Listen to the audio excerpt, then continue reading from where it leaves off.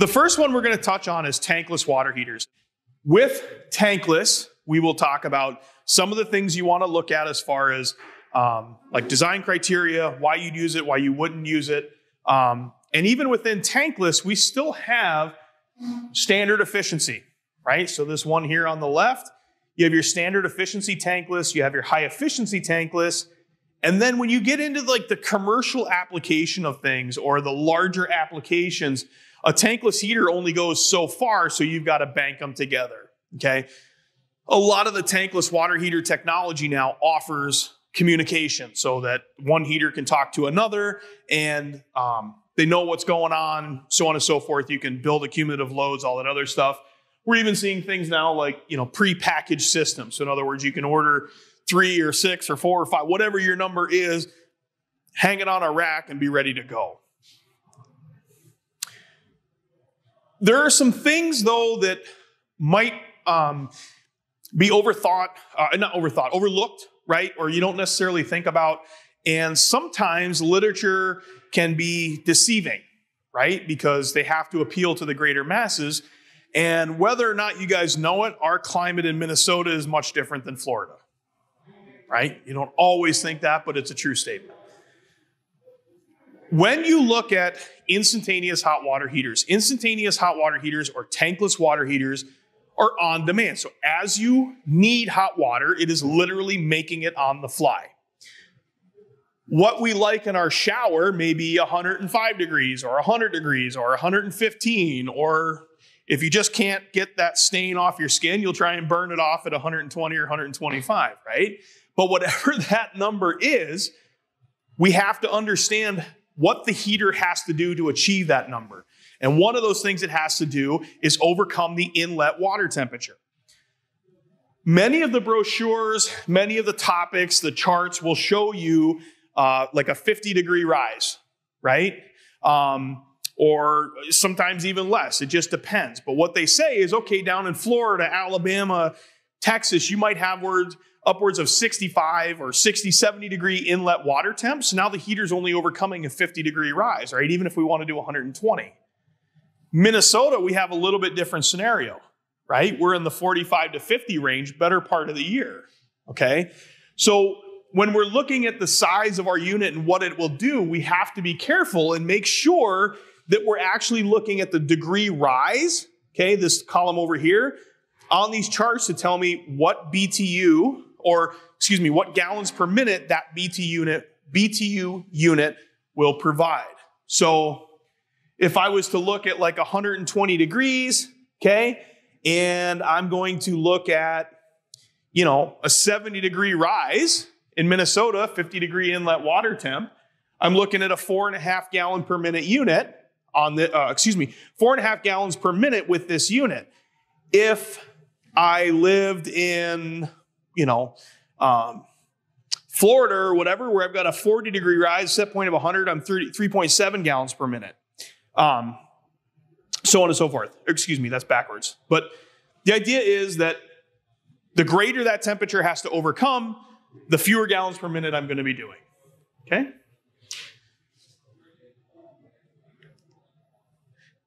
The other thing you have to be mindful of, and the thing that we've run across quite a bit, is domestic hot water recirc with a tankless application. Because again, tankless water heaters are all based on flow. That's how they get triggered. Okay, so when you open a sink, a faucet, you're going to create a GPM demand. That GPM demand is going to run through the heater is going to activate. So how do we do domestic recirculation?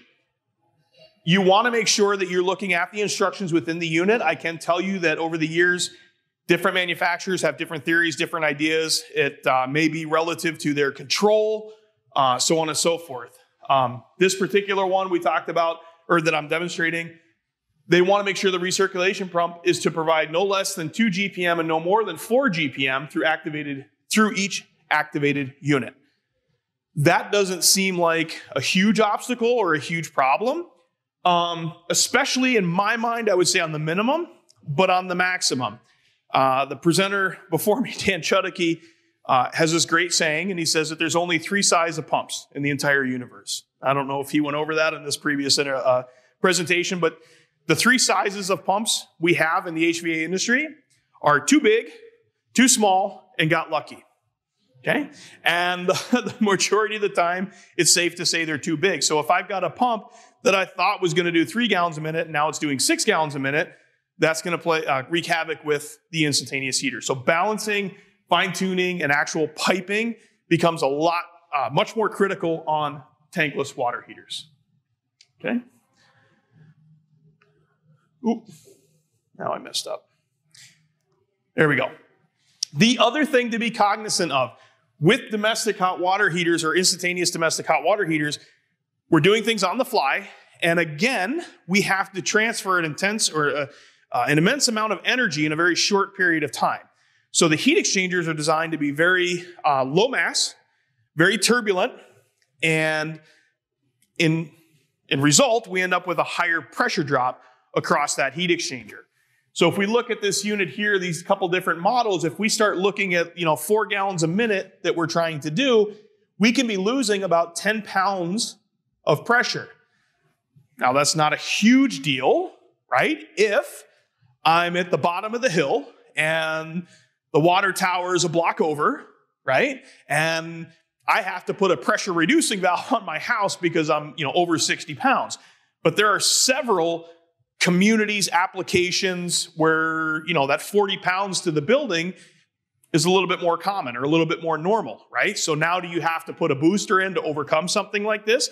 Because 30 pounds coming in, or 40 pounds into the building, 10-pound drop across the heater, 30 pounds out to a faucet or out of the heater to a faucet. You have the piping loss going to the faucet. Before you know it, you kind of got a trickle coming out of the faucet versus, something with pressure and scrubbing ability. So again, mindful of the pressure drops because again, whatever water you're trying to heat is going to go through that heater. You have no tank, you have no buffer. Anything coming into that building is going to go through that heater. When to use tankless water heaters. A couple of scenarios that I personally came up with, if you have a consistent draw for long periods of time, a tankless water heater makes sense. Okay, why pay for all this tank when it's very consistent? Ultimately, if you have something greater than a 1-hour runtime, you're really relying on the BTU capacity of your water heater. The storage becomes irrelevant. Okay, so if you have long periods of continuous use, tankless makes sense.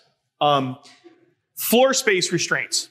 Okay, if you have a medium-sized load and you don't have a lot of floor space, but you can hang something on the wall or whatever, you put it in a room next to it on the wall or whatever your scenario is, that is an application where a tankless makes sense.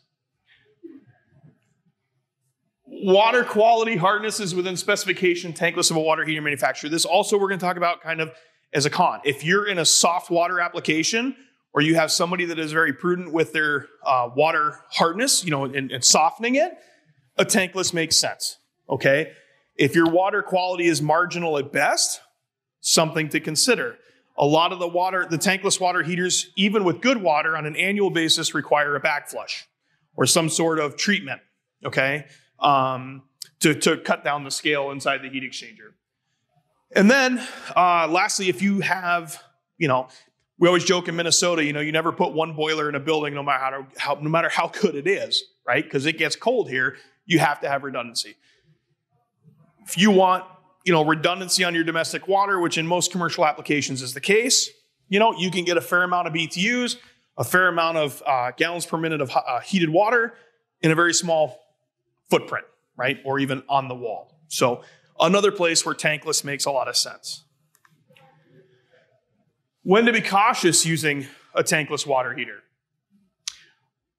There are several applications in which you have a very large dump load. That you'll hear that term in plumbing design. When you have a large dump load, i.e. like concrete mixing plants are a prime example. Hotels or like dormitories, stuff like that, you can have large dump loads in a period of time.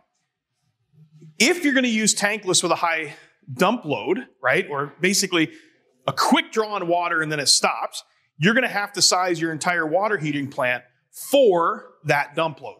So in other words, you got this mad rush of hot water. You got to make sure you have the BTUs to meet that mad rush in that short period of time, even though 20 hours of the day later, you don't have any demand at all.